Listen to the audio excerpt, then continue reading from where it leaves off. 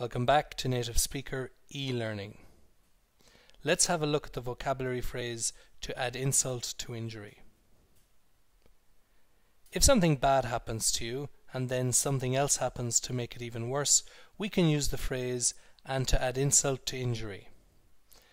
This means that bad action A was bad, but bad action B made the situation even worse. Let's have a look at some examples.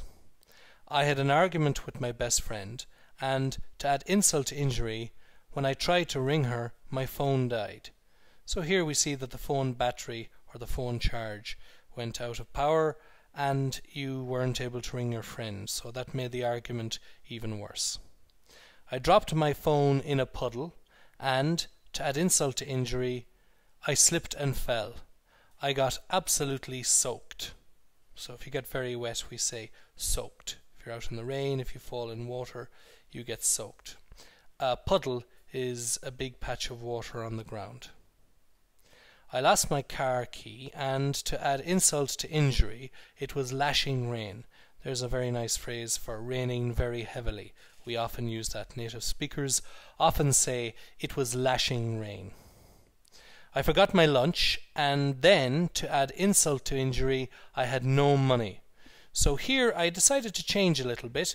I put "and then," comma, to add insult to injury here in the central part. It just means that the comma, if you were writing an email, an informal letter, you could put it there. Okay? So I forgot my lunch, and then to add insult to injury, I had no money. So this made the situation even worse.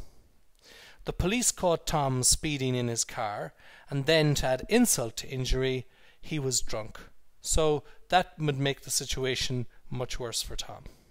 So that's how you build the sentence. Just say bad action A here, then say to add insult to injury, or and then to add insult to injury. Be careful about the commas. You'll notice here that I put the comma after "and." If I use "then," the comma will go after "then." And there will be a comma here at the end also. Okay? So don't forget those. And then you'll write bad action B here.